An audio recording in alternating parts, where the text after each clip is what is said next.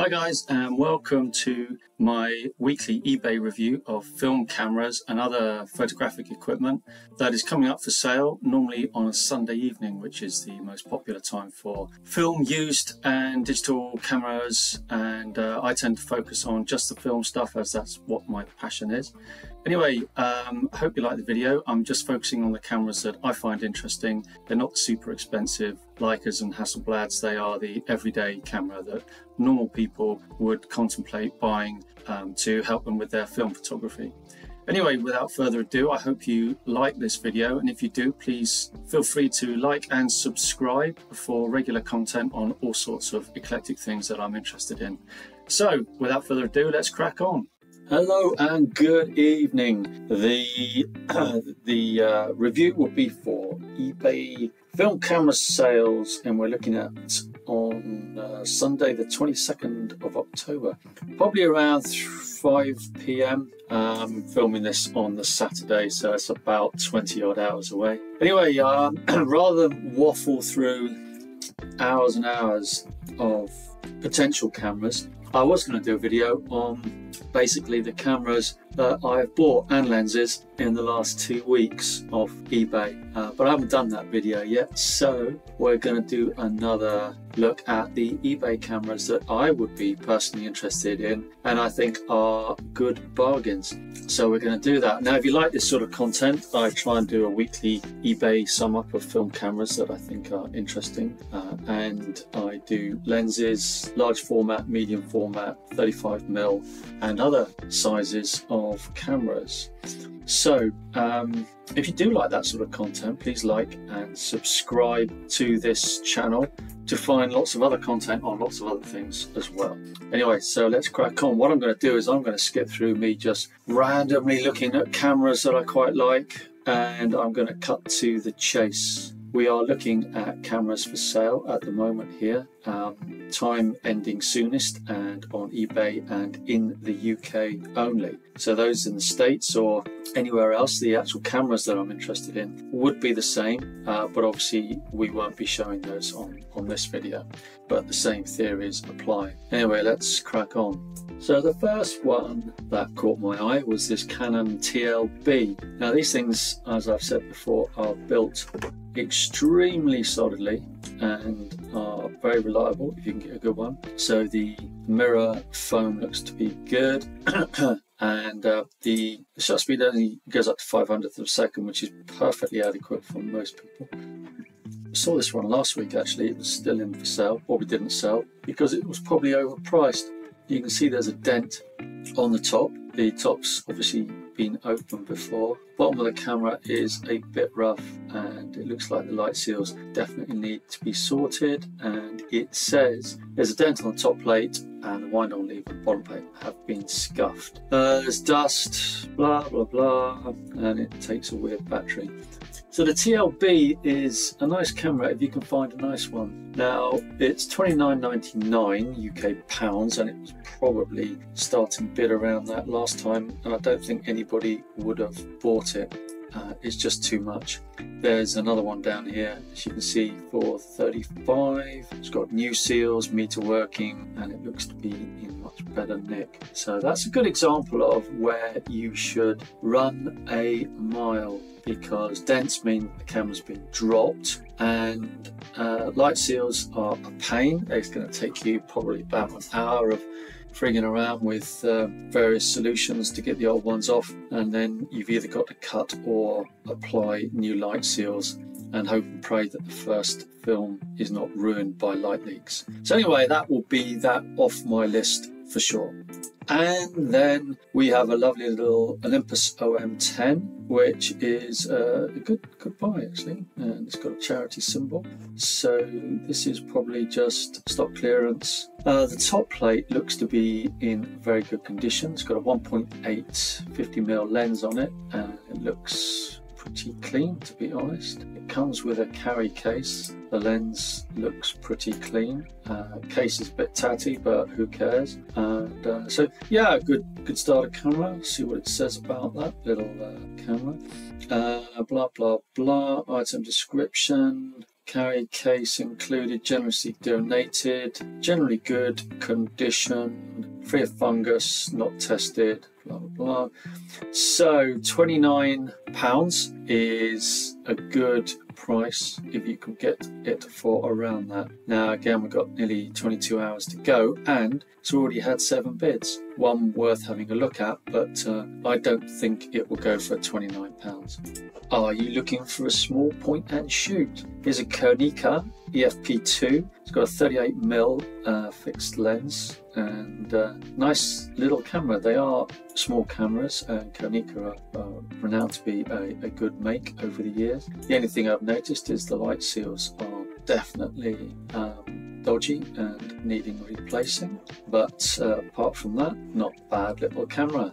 It's got no bids, it's £6.99, so about $10, and again it's from the same charity and it's untested, and that's about all it says. But if you wanted to do a little fixer-upper point and shoot, that would be a nice little camera. Plus the fact that I don't think it uses DX coding, so you can whack in any film. So I did notice on the front of the lens you can adjust the ISO. So it's of that era where they didn't have the DX coding. So it looks to be quite nice. Speaking of starter cameras, the Nikon EM M90 has got a lens with it and strangely a motor drive, which I would suggest you take off and take the batteries out and never use, because the last thing you want to do is be whipping through film at the rate of knots, especially at £10 plus a roll. So that's of little use really. Yeah, it doesn't look too bad. It looks to be in quite good condition. They're quite sought after little auto cameras. As you can see, it's pretty much automatic with a shutter priority. It's got a filter on the front lens, so hopefully that's saved it from the usual abuse that these cameras do get. The top plate looks quite clean. It's got a 1.8 50mm lens. It's probably not far off worth that for the lens. You can buy it for 65, starting bid 40. Maybe somewhat overpriced at the 65, but you're in for that sort of point and shoot, no-brainer camera. As long as it works, that's not a bad one to go for. Another one here is this large format 4x5 camera. Now this is going a starting bid of $950, which I suggest is the going money. It does look absolutely immaculate. It's got the dark slides, and if you're into large format photography, of course, which I am, you will find that these sort of cameras do go for a lot of money. This one seems to be complete. It's got some beautiful woodwork and the bellows look in absolute pristine condition. Metal and wood construction. It is a good camera, and it's got the Schneider 150mm 5.6 Simon S lens. Nice lens. Comes with a Mamiya carry case and 11 dark slides.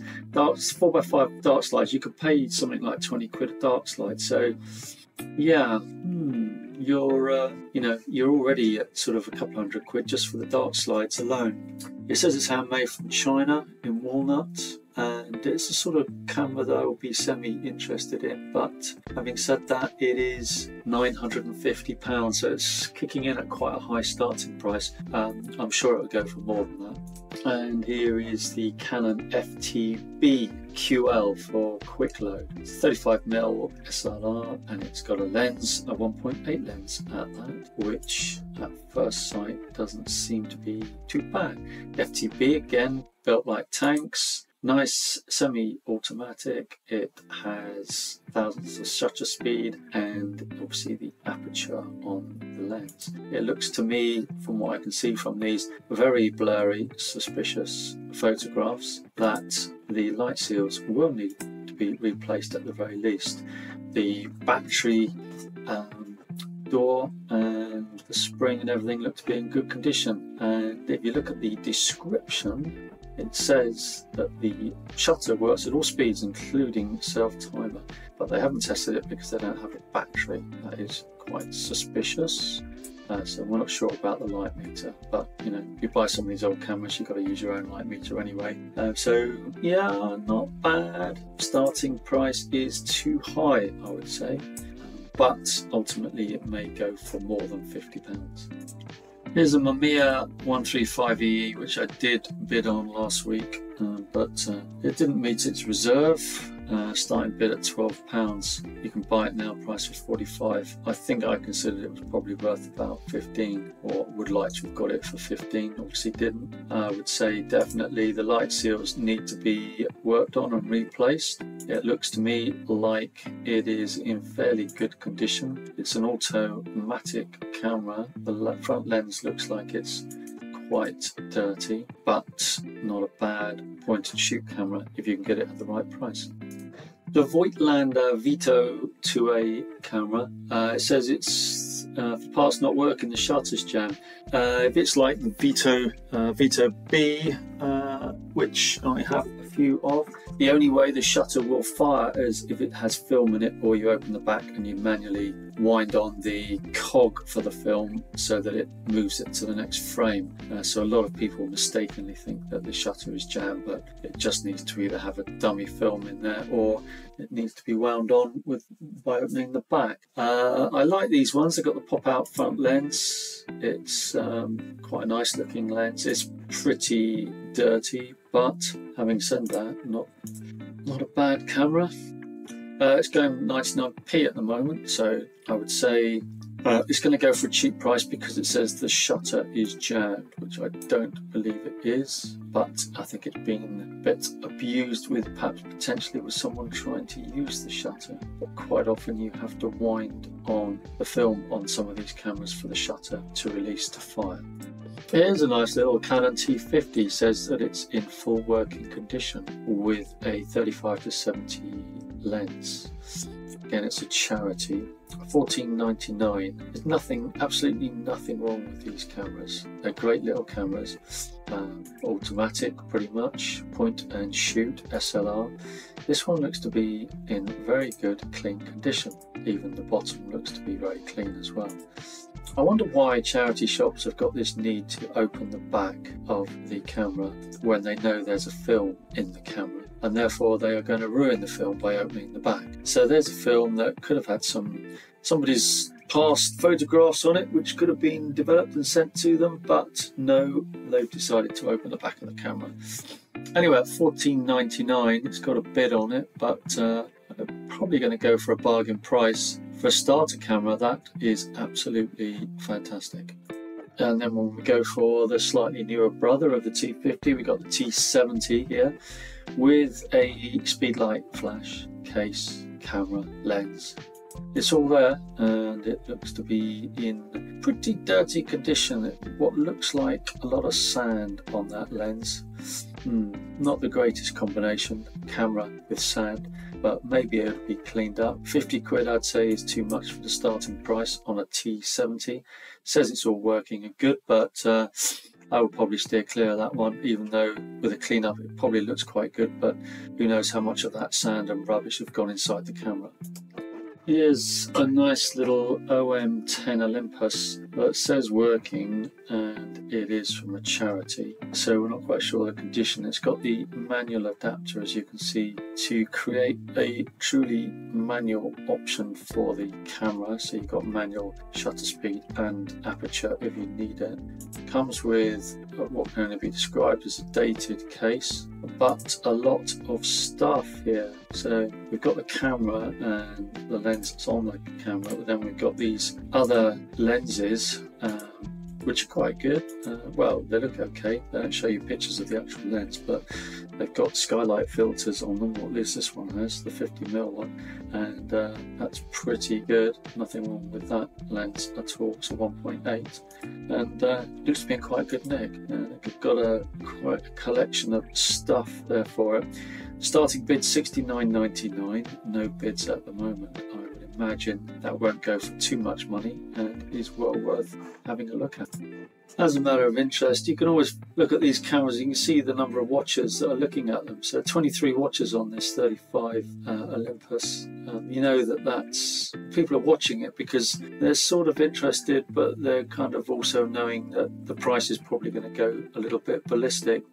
So they're just watching it at the moment. This is obviously currently at $7.99. It's going to go for a lot more. It's got a 1.7 lens and is a nice camera, so be warned of those. The more watches and the more bids that you have, the more likely that the camera is going to go for a lot of money, because a lot of people have shown interest in it, as is this Canon AV1 camera. It's got 30 watches on it at the moment and 3 bids, so obviously the £16 is quite misleading on that. I begin to think that maybe the pricing on a lot of cameras have peaked. People have realised that they're spending a fortune on cameras, and most of them need a fair bit of work to get them working reliably, probably 2 to 3 times the price of the camera just to make it work properly. So maybe the whole camera market is peaking at the moment and will possibly even go down, hopefully. Anyway, it's way too high at the moment. Okay, so here's a Canon CM4S with a Canon 50mm f1.9 prime lens. You know, what's not to like, really? It says it works, shutter speeds are okay. It looks pretty clean. Can't see any sort of major bangs or drops. The leatherette looks fine. The bottom of the camera looks okay. The battery compartment does look a bit dubious, but they say it is untested with a battery, so that may be a bit of a sign that there's a problem there. The light seals look like they're pretty knackered on the way out, at least, or on the way out now, but at the moment it's £13.50, so about $15. I would say the lens at the moment is worth at least that much. So the camera is okay. Canons are very underrated cameras, and great cameras really. I've got a few of them and never let me down, and basically it makes a great starter camera if anybody's interested. So maybe for £20 you've got a camera that's almost ready to go. These reviews, by the way, are not to marvel at the Hasselblads and the Leicas and all the rest of them that are going for ridiculous money on here. Rollei 35 Classic, oh what a lovely camera, it's only £995. Well, you can keep it at £995. They're just way overpriced and not worth looking. If you're a pure collector and looking at for investment value, then maybe, but for the majority of us, way too expensive. Now here's a lovely camera, the Pentax P30N. I'm a bit of a fanboy of these because I've got a few, and although it's got a zoom lens on it, which isn't the greatest, the actual cameras are great. This one looks to be in pretty good condition, and they are so good and reliable, these cameras. They just do what they say they're going to do, and they do it very reliably. I've shot loads of films through them. Generally speaking, the light seals are generally okay and good. This has got a price of £55.99, starting bid on at £6.99. It is a charity, and it says it's untested, but the zoom lens lets it down a bit. Would have been better with a prime lens on it, but yeah, if you can find one of these cameras cheap, if this one was to go for £20–30, it's worth that money all day long, and I think they are great cameras. So hey guys, if you like this sort of content, and it comes out weekly for the eBay reviews, please like and subscribe to my videos, and give me some feedback in the comments down below, and I'll try and keep these as regular as possible. I also do videos on lots of other subjects, including restoring cameras, letterpress printing, camera lucida, drawing, painting, and all sorts of other stuff. So stay tuned, and hopefully you'll be able to tune into my eclectic tastes. Cheers, and till the next time, see you then.